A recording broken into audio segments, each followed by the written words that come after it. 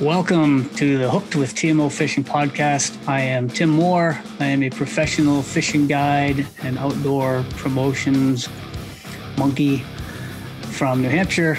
This is the very first episode of the Hooked with TMO Fishing Podcast. Thank you so much for tuning in.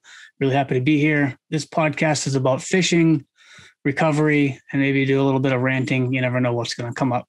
But the main focus of this podcast is to talk about some of my adventures and talk with some of my friends in the fishing industry, and also maybe a little bit about, my recovery from alcoholism. So I thought, being the very first episode, there are probably going to be questions. I figured I ought to just kind of tell my story, my story about alcoholism and my background and how I ended up working as a full-time fishing guide in the fishing industry. I also do a lot of seminars, and I'm a freelance writer, and I do a lot of work for a lot of my sponsors, pro staff positions across the country. So without further ado, let's get right at it.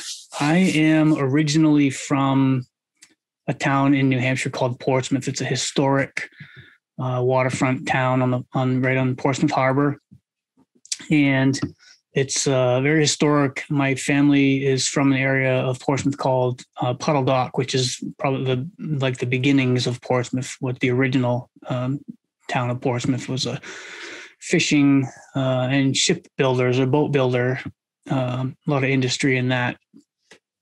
We have the Portsmouth Naval Shipyard here, so the Portsmouth Harbor, which is the harbor to the Piscataqua River, which forms the beginning of the border between New Hampshire and Maine, was heavily defended during World War II. So there's a lot of history here.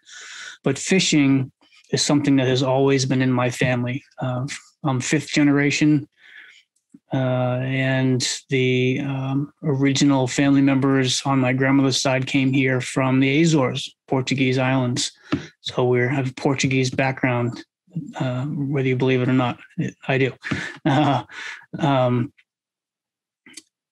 So I have fished my whole life. I don't ever remember not fishing. The family wharf has been in my family for 5 generations. My cousin Jason and his family live there now, but my grandmother's sister lived there when I was a kid growing up, and with her husband, they raised their family there, and we would go there on weekends.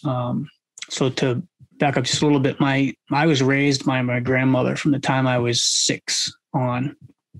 Both my parents were alcoholics. My father's passed away. He was about 20 years sober when he died, but he was an alcoholic, growing up, active alcoholic as a kid. And so my grandmother took me to live temporarily when I was 6.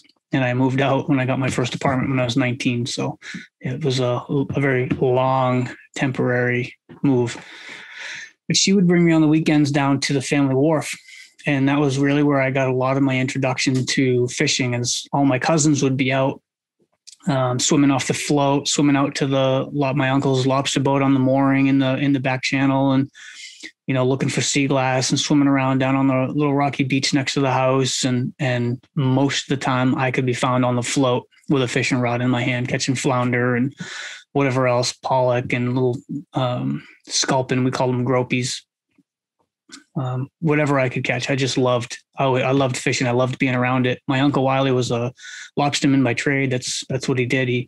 He caught and sold his own lobsters and rock crabs and had a bait shop there. And it was a bustling business when I was a kid. There was a public boat launch right across the back channel from there. And the boaters would launch their boats to go fishing, and they'd come over and they'd get bait from Uncle Wiley. And then they'd head out and they'd do their fishing for whatever they were going for.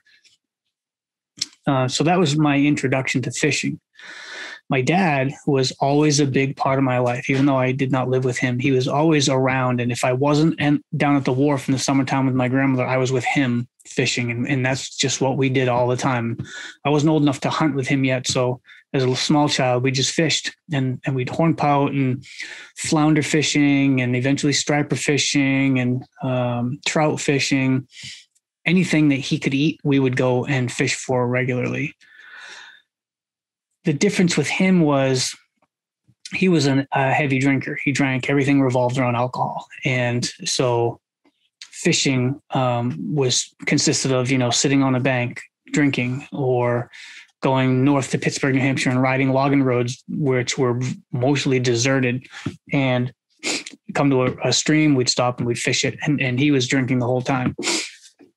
And that was, so drinking and fishing always went together, and he always managed to make it look like he was having a good time. When I was with my dad, we always did fun things, and he was always drinking. It always seemed like alcohol made those fun things even more fun for him.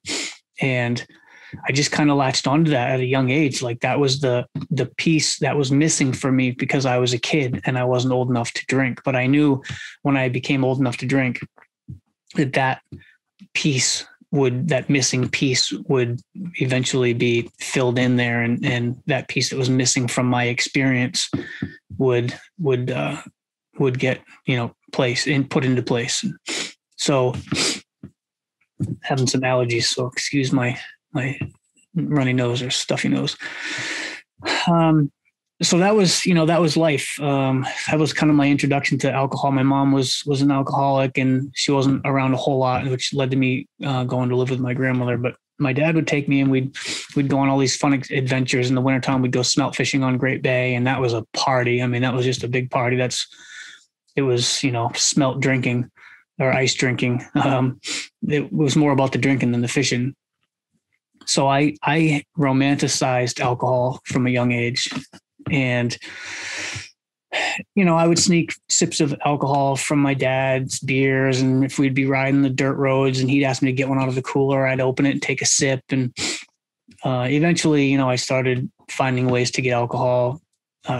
Friends would steal it from their parents, and, and we'd get drunk whenever we could, and which wasn't all that often. But that progressed. And, eventually, I started finding ways to get alcohol, people that would buy it for me, whatever. And, it was all fun and games.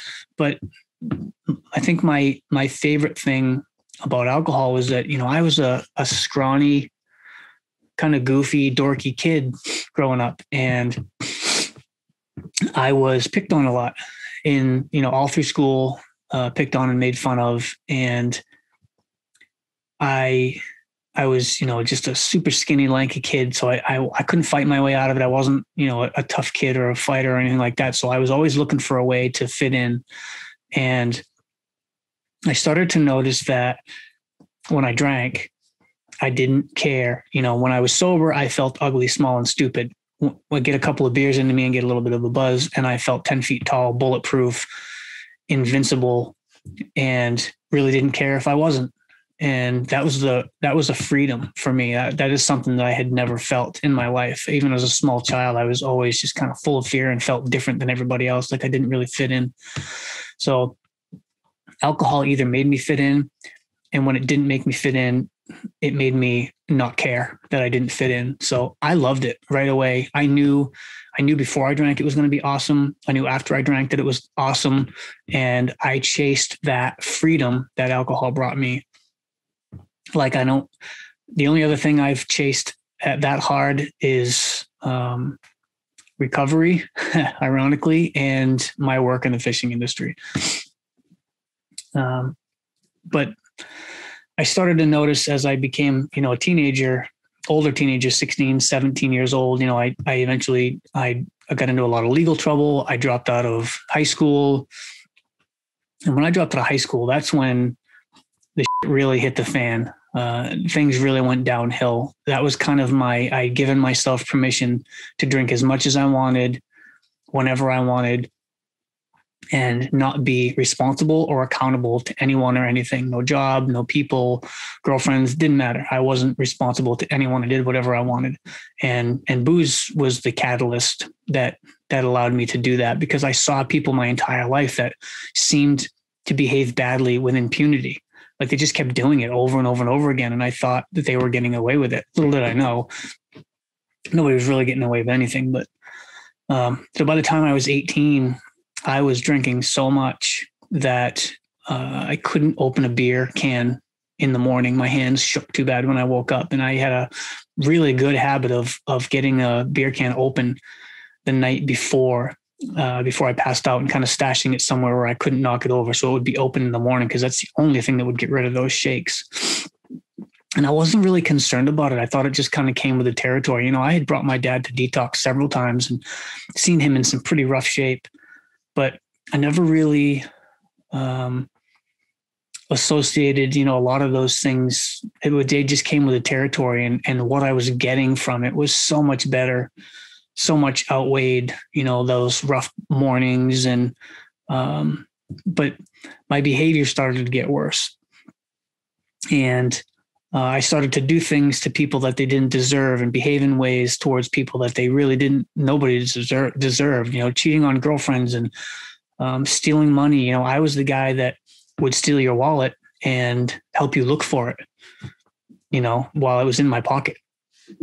I had just become this person that I really didn't like. And it was funny because I started out as a person that I didn't like. I found alcohol. I became somebody I thought I liked. And then eventually I became somebody that I did not like. And I did really, really, really, really bad things to really, really good people. And I just didn't treat anybody with respect and the loyalty. I had very little loyalty. There were a couple of friends that I had, Gabe and Eddie. They were pretty much the only ones I was really loyal to. My lifelong friend, Nathan, him and I, always have and always will be friends. So he's kind of in a category of his own. We've kind of been through ups and downs and rough patches, and we're more like brothers and friends. So, but I didn't hang out with him a whole lot then because he kind of had his shit together and I didn't. And it just was uncomfortable to be around people that made good decisions, that were responsible. And so I didn't see as much of him in my later teen years.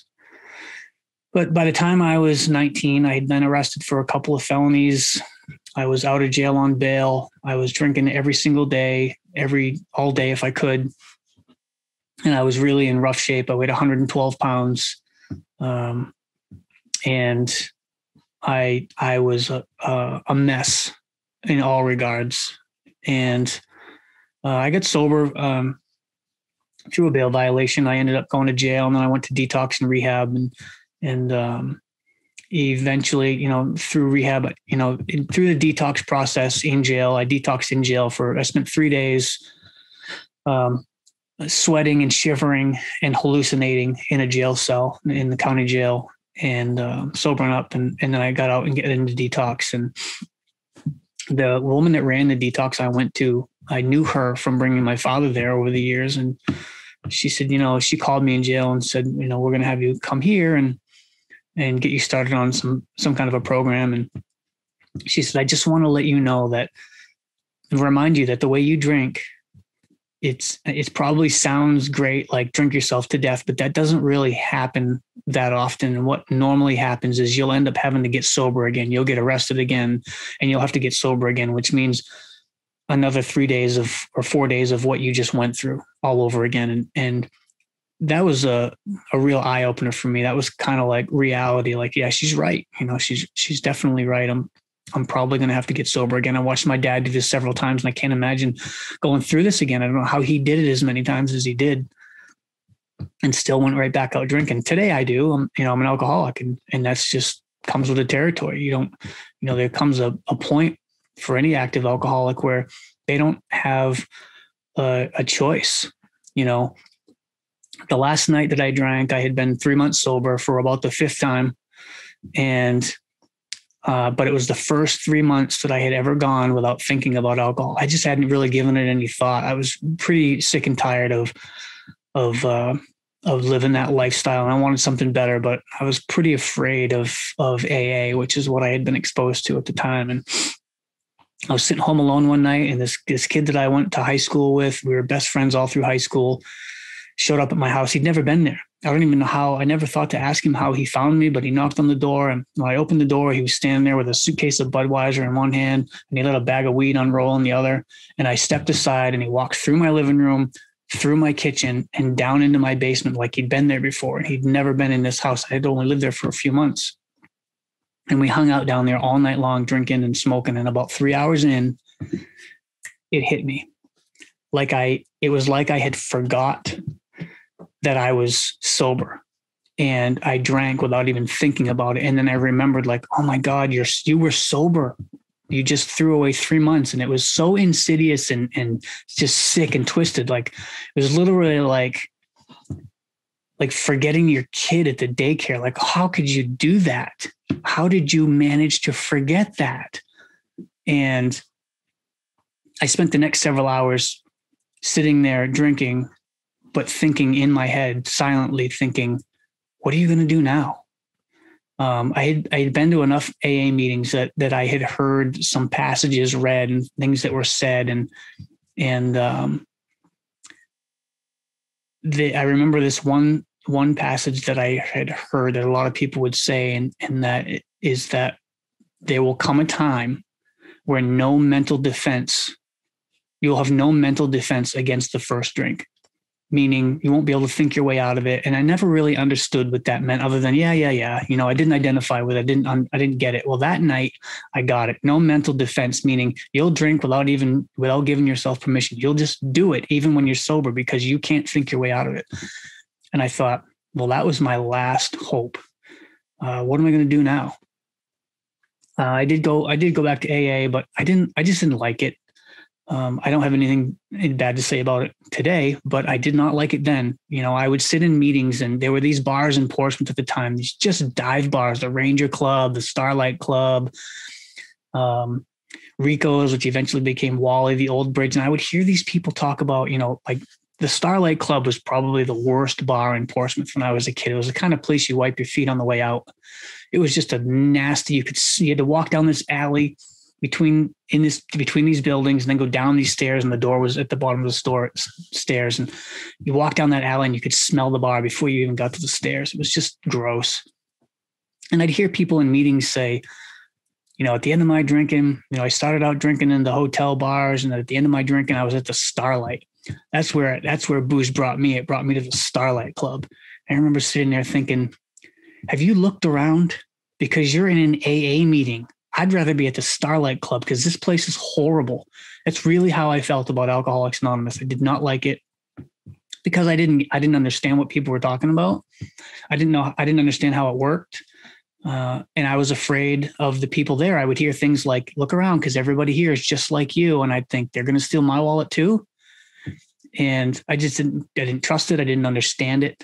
And I was uncomfortable there, and people were talking about their feelings and being honest about themselves. And I just wasn't there. I didn't want to do that. So I did go back to AA after that last night of drinking.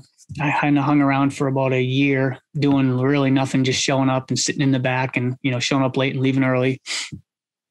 And one of the meetings that I went to regularly, one of the guys was like, you must be coming up on a year. We'll have a cake for you when you come next week. And I was like, no, I'm not doing that. So I just didn't go back for about a year. And in that year, they call that couch AA. I didn't drink, but I fell into a really, really bad depression and could barely get off the couch. I had a decent job working for a residential custom home builder, and he was an amazing boss, put up with a ton. I mean, I went for a long time without working a full week, but I worked so hard when I was there that he didn't want to get rid of me. And he saw something in me and he just hung in there. And so I had that, but I didn't have anything else. And, I had met a woman in rehab. We got together and we had a baby, my daughter. And she was, young. She was an infant at the time. And I remember, being so depressed, I couldn't even go to the dump. And didn't feel like she really knew who I was. And I kind of had a breakdown, and I decided instead of going to AA, I was going to call a therapist. So I did. I made an appointment with a therapist, and that woman, I've heard this said before in AA, she picked out a landing zone in my chest and landed on it with both feet. I was in there about 15 minutes, and she said, so how come you haven't gone to an AA meeting and you're here first? And she just knew. She just nailed me. She could see through my bullshit, and she nailed me on it. And she said, I think you're depressed and you definitely need some medication to get you by until we can deal with, your lifestyle, which is causing you to be depressed, and deal with some of the issues that you have that are causing your depression. But I really think you need to go to AA because you are an alcoholic, and they're much better at treating that than I am. So I did. I went back to AA, and I spent many, many years in AA. I got a sponsor, and I did all the work that they suggest. And lo and behold, my life started to change. It was no coincidence. They knew what they were talking about. But I needed to be broken down enough that I was willing to do what they said, because I had all these wants and, oh, I don't want to do that. And I'm uncomfortable with that. Well, you know what? You're an alcoholic. There are going to be some uncomfortable things that you're going to have to do to get yourself out of this. And so, I bit the bullet and I did it, even the things that I didn't like. And I muddled through and I did the best I could. And I got better at it, and better and better. And I started to kind of, feel a little more normal again. And, all I wanted when I went to AA was a guarantee that I wouldn't drink. And my first sponsor, he opened up the book and he read me this passage that said, nothing will so much ensure immunity from drinking like intensive work with other alcoholics. He said, that's the only way you're going to get a guarantee, is if you just intensively work with other alcoholics. So I did that. I dove into helping other people, sponsoring people, taking people to meetings. I was on the AA hotline for a long time. They would call, I'd get calls from people in the middle of the night or whenever.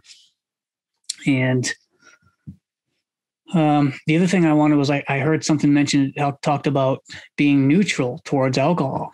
And for some reason, I didn't know most of what they were talking about in AA, but that clicked with me. Like, I understood that, being neutral towards alcohol. I couldn't be around alcohol, couldn't be around it at all. I couldn't listen to anybody talk about it. I couldn't be around somebody that was drinking. I was not neutral. It either triggered me to want to drink or it made me super, super uncomfortable. And so that was my goal, to stay sober and to become neutral towards alcohol, so that I could go to an event where people were drinking and I wouldn't have to leave early because I was so uncomfortable that I didn't have to fight the urge to drink. And, I learned later on that just comes with time, time sober and time living a good sober life, making good decisions. Eventually, my life got so good that I stopped thinking about I stopped associating alcohol with any kind of benefit whatsoever. It brings no benefit to me whatsoever. Maybe some of it tastes good, but so does root beer and coffee, which I drink too much of both of. Today I am neutral towards alcohol. And towards the end of my drinking, the last few years, I really didn't fish much at all, maybe a handful of times in 3 or 4 years. But I missed it, and when I got sober, I couldn't do it. I couldn't even think about fishing without drinking. I didn't think it was going to be possible. I knew there was going to be too much temptation there. And it was, it's like someone who quit smoking, smelling smoke the day after they quit. It's just too much. It's too much of a reminder. And so it took a while. I was sober a couple of years before I really started to fish again. And I got to tell you, it did not take long. When I was out, I started ice fishing. And I reconnected with an old childhood friend, and we would ice fish on Lake Winnipesaukee a lot. And it took many, many fishing trips before I realized that at that point in my life, while I was fishing, was the only time I didn't think about drinking for more than 15 minutes. I could go, minutes, or everything reminded me of drinking. Everything made me want to, or reminded me of something that I did when I was drinking. And except fishing, after a while, like that association was magically removed. And I don't know why or how, because everything else reminded me of drinking. I couldn't even drive without thinking about it. But I realized that I would come off the ice and I would realize that I had been out there for 4 or 5 hours and I haven't thought about drinking once. And I would realize that because I would think about it as soon as I came off the ice and was like, wow, I want to go back. That was such a relief. So I started to chase fishing the way that I chased alcohol to get me that relief. I was able to stay sober and I was able to function and be productive, but I couldn't get those thoughts for any length of time out of my head. And I started stringing days of fishing together. And, there are worse ways to spend a day and worse things to spend my money on. I know I did it. But I got more active in fishing and started to hunt again. But fishing was really, really that thing that kind of saved me. And it was almost like when I was a kid, alcohol was the piece that was missing to complete the experience. In life and sobriety, fishing was the thing that was missing to complete that experience. So things had kind of come around full circle. And I found a lot of peace fishing on the ice and, from shore and in a boat, whatever. I didn't own a boat at the time, but I'd go out with my friends in their boats, and I found a lot of peace and solace and relief while I was fishing. And I just started to chase it more. And I had always kind of had this little dream of being a guide. I grew up watching shows like Grizzly Adams, and my dad loved Westerns, which was a lot of kind of wilderness stuff and Call of the Wild. And I just kind of romanticized being in the wilderness, and somehow that evolved into wanting to be a guide. And it just was one of those things I didn't really think would happen. It would be awesome if it could, but I didn't think it would be something that would happen for me. So I didn't pay a lot of attention to it. But in sobriety and in my time invested into fishing and hunting, my friends started to tell me, you need to get a guide's license. You need to get paid to do this. In New Hampshire, we have to have a license. It's a pretty strict process to get it. It's pretty tough. Wasn't quite as tough when I first started, but my friends would say, you should be getting paid for this. You take everybody hunting. You're like everybody's guide. Why don't you get paid for this? So finally in 2006, I got a guide's license, and all of my friends that would told me that I should get a guide's license, I was like, so you're going to book a trip? And they're like, well, we're not going to pay you to go hunting and fishing with you. You've been doing it for free all these years. We're not going to pay you. Go find some clients. And that was the beginning of it, and I struggled through my first year as a guide, trying to book trips and not really knowing what the hell I was doing and not being able to really get anything going. And at the end of that year, I kept track of all my time in my first year. And at the end of that year, I did the math with how much I had made, and I averaged 2 cents an hour. And I kind of gave up on the dream of being a full-time guide. And I just thought, I'll do it whenever I can. If somebody wants to book a trip, maybe it'll pay for a new fishing rod or a new gun or for hunting or something, some new cool, tree stand or something like that. Maybe it'll, help my hobby pay for itself. And in the background, things just kind of started growing little by little. Every year I got a little bit busier. Every ice fishing season would come around and I'd get a little busier ice fishing. And eventually I got away from guiding hunters and more involved in fishing. And I got heavily involved in kayak fishing through a process. Really, I wanted to take people out in a canoe, and realized I couldn't do that without a captain's license. Didn't have the means to get a captain's license at the time, but kayaks, as long as my clients are controlling their own vessel, I can legally guide them in them, which is not as easy as it sounds. Trust me, guiding kayak anglers is one of the more difficult guiding that I do. There's just a lot more to it that you don't think about. It's not really as easy. But I got heavily involved in kayak fishing. And before that, I was guiding a lot of, my main focus was ice fishing. And I started to become aware of this style of fishing from the Midwest. And I started to notice, companies like Clam Outdoors and Vexilar and how their products were being used in this new style of more mobile, more active fishing. And I started to hear people talk about catching more fish in the middle of the day, which, I grew up hearing from my dad, like the fish just don't bite. Like we wouldn't even fish in the middle of the day. We would leave and come back if we were going to fish all day, but never in the middle of the day, almost never. And because the fish just didn't bite. And I started to learn more of these techniques to catch more fish and started to pay more attention to it. And then I started to notice guides and things from the Midwest that were sponsored and, were on these pro staffs, and they were getting, deep discounts on product in exchange for their promotional value. And I started reaching out to companies. And, I know a lot of writers and a lot of published writers and rejections are par for the course in the writing industry when it comes to writing a book. And it is in the pro staff industry too. I was a nobody, really. I'm in the industry. Nobody knew who I was.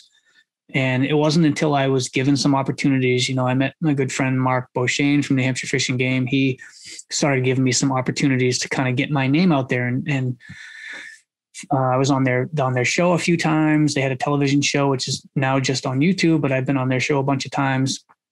Dave Gens is a big name in the ice fishing industry from Minnesota. He worked with Clam, and he would come out here to New Hampshire every year. And I was invited to fish with them one year. And that was my introduction to Dave. And I don't know if it's any coincidence, but the following winter I was on their pro staff. And I do believe, I remember coming off the ice that day and Dave saying, I was pretty impressed when we pulled in here and saw you out on the ice with all that Clam Outdoors gear. And the next year I was on their pro staff, and I knew that I wanted to be affiliated with Clam. They're a good company. They make, the best ice fishing products in the industry. They're probably the biggest ice fishing company in the industry. And I knew that I wanted to be associated with them. So I started hounding them every year. I would email them and check in, and it would be the wrong time of year or just didn't, my pitch was wrong. I didn't know what I was doing. I had no idea. There was nobody around me. I didn't know anybody that was doing it. And when I started picking up sponsorships, I got my first paid sponsorship. The people in my area were astounded that a non-tournament angler had actually achieved the level of getting a paid sponsorship, because it just wasn't done back then. But I just wasn't taking no for an answer.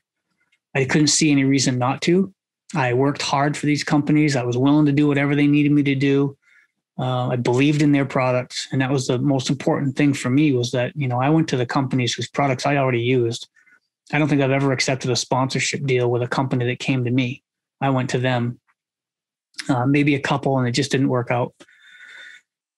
So I started to notice that being a guide helped me in the promotions end of things. And then being in the promotional end of things helped me as a guide. And those two things started to kind of pick each other up. One would come up, then it would elevate the next one, and then that would elevate the other side. And it was definitely a very clear relationship between my success as a guide and the opportunities that I had.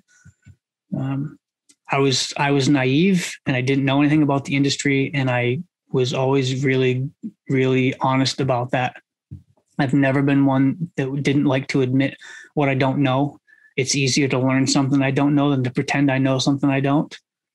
So I've always been one to say, I don't know what this is, but teach me. And once I learn it, I'll be the best I can at it. And I think that, trying to practice some level of humility with companies, but also showing an intense passion and dedication for their product really speaks to companies. I know today that it does. I didn't know this at the time, but I know today that really speaks to companies, and they're looking for dedicated and passionate people is what they want. They don't want just the best fishermen. There are a lot of good fishermen and women out there, but they're not all good at the promotions end of things, and they're not all loyal. Some people jump ship a lot, which is frowned upon. When you've been at 4 different kayak companies and then you go to another one and they're going to be like, what makes us any different than anybody else? Why are you coming to us now? So I learned a lot, and I've always been very observant and watching people in the industry. And it wasn't until about 5 years ago that I started to really incorporate my sobriety and my work in the fishing industry and kind of meld them together and use, what awareness or what level of I don't know, notoriety is the right word, that I had achieved to do something good, for other recovering alcoholics. And the first opportunity I had was when Clam Outdoors sent the Across the Ice Belt crew out to New Hampshire to film an episode of Across the Ice Belt and tell my story, talk a little bit about being sober and to tell people that you can do this, you can get sober, you can stay sober, you can achieve something in that sobriety, something great. You like your dreams, whatever those dreams are. And that was my first opportunity to really use that.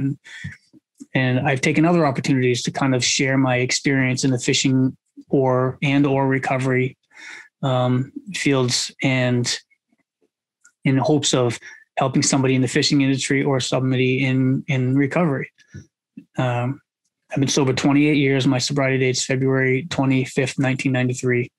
And it's been an unbelievable ride. I never imagined I'd be where I am. I'm not rich. I'm not getting rich anytime soon, but I live a modest life. I work in the fishing industry full time. I have some great, amazing relationships with companies. And through those amazing relationships, I have formed some of the closest friendships that I've ever known. It's been a true gift, but for me, none of that was possible if I didn't stay sober. that's just, take it for what it is. So sobriety and my work in the fishing industry are very important to me, but one needs the other. Call it a curse, call it what you want, but that's my story. So there will be more revealed. This podcast won't be all about recovery and won't be all about fishing. It'll be both, maybe one-sided, it'll lean one way or the other. I know a lot of people in the fishing industry or that fish who are also in recovery. And there are a lot of stories to tell. And hopefully we can use this as a platform to talk about that. But I want to offer some opportunities to learn some things. So hopefully I get some of my friends in the industry to come on here and share some of their knowledge in the fishing industry, knowledge as anglers, fishing knowledge, tips and things like that. And see if we can't, have a good time doing this. So I want to thank everybody for tuning in. If you're watching this on YouTube, please hit that subscribe button. We're going to try to get it out here on all the other platforms for our podcasts. I really appreciate you tuning in. For all the information about me, visit us on the web at timmoreoutdoors.com. You can find information about guided trips there, book your trip through the website, look at my calendar, see some of the media that has been done on me, links to the podcasts and future episodes and things like that. So thank you all for tuning in. I really appreciate it. It's a good time. Let's have some fun with this and stay tuned. I'm not sure what's coming up next, but I'm going to try to make it a fun one. Peace.